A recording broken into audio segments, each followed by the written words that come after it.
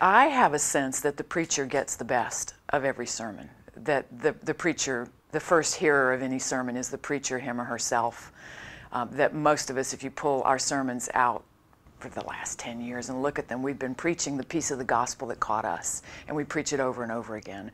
So it's perhaps unkind, but I think true to say that liturgists, preachers, we get the best of the worship service because we put it together, we've got the best seats, and we get to look at all those faces, and they only get to see ours. So I'm very aware what a place of privilege it is to be the preacher. When I'm a listener, it's a whole different game.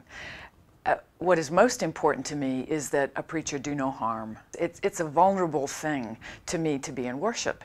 I have to trust the people in charge of that time in a huge way if I'm going to open myself to God in any way. And it means the human beings who are facilitating that have a huge responsibility to go easy on me. Don't abuse me. Don't tromp on me. Don't proselytize me. Don't